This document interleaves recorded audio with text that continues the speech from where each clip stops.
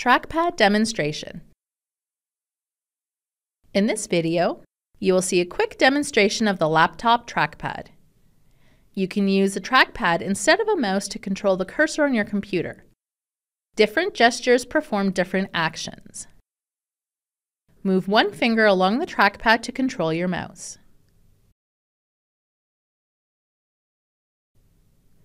Tap twice to mimic a double click with the left button of your mouse.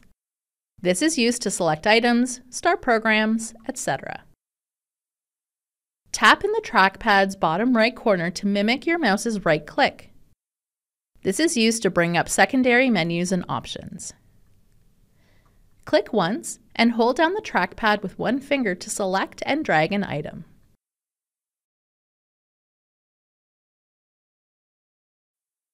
Spread or bring together two fingers in the center of the trackpad to zoom out or in, respectively.